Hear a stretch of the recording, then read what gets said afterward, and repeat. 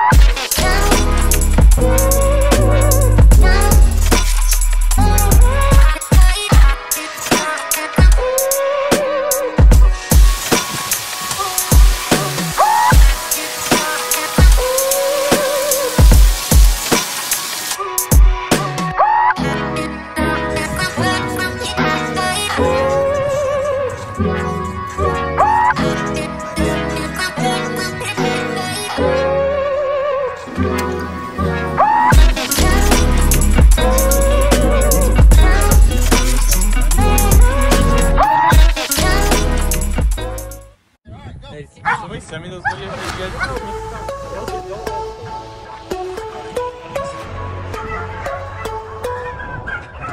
What's going on, Horry County? Sergeant Grimes, Myrtle Beach Army Recruiting Office, and we got a special guest for you guys today. He's gonna be here all week. Private Chance Fasone, recently back from basic and AIT, and I want to get a little bit about his backstory. He got one of the best MOS that you can find in the Army, so he's gonna talk a little bit about that. But first, Private Fasone, relax.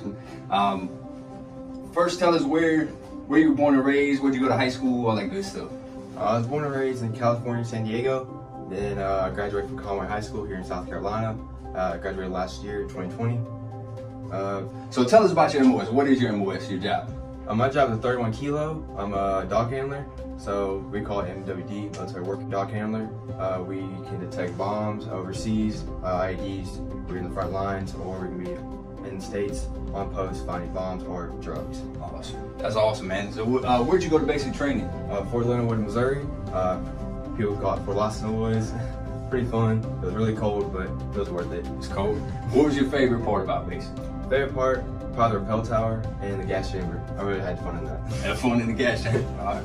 So where was your AIT? Was it the same location, or? The first part of my AIT, my MP training, was in Fort Leonard Wood, but then my second part was Lackland Air Force Base, Texas. Okay. So you transferred to Lackland halfway through your training, or once you completed your MP training, then you went to Lackland for your dog handling. Okay. Awesome, man. So how much did you get to work with the dogs in your training? Every day when I went to Lackland, every day we were with the dog, and no matter if it was raining, we just wait till it stopped raining, worked with the dog 24/7 all day, every day. Awesome. 11 weeks straight. Awesome. So how was your experience so far with the Army? Basic training, AIT, the training portion. How have you enjoyed the entire experience? I enjoy it a lot. It's fun, a good experience so far. I've learned so much already. Love the benefits, taking about the benefits. I think all around, just something anyone can do, anyone would love, especially if a job like mine or anyone else, like if you like mechanics, like HRAP, anything like that, just going to do the stuff and you go to work every day enjoying your job. I love it. A lot of everyone I talk to at basic, they love their job. They're like excited to do it. I still in contact with some people and they just love it. Absolutely, man. So where are you going to be stationed? Fort Campbell, Kentucky. Going to Fort Campbell. Excited? Yes, sir. All right, man. All right, well, appreciate your time, man. And Private Fasone will be here with us all week. So you guys want to get the story straight from him, stop by and see us. Coastal Grand Mall. Thanks for watching. Have a great day. Thank you.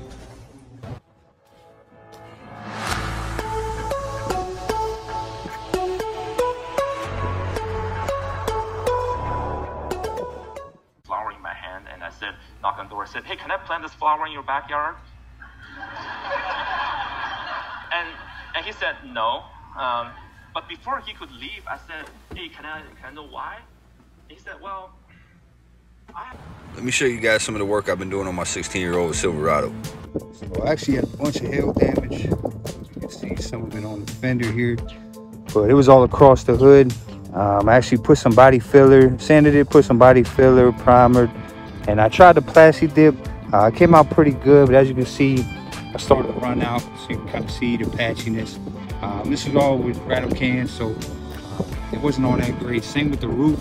I should have done a little more prep work, and I just ran out of plastic. It was just too many of the rattle cans. So, but overall, it came out a lot better. I probably should have taken a video before, but yeah, it came out pretty, decent for what it was.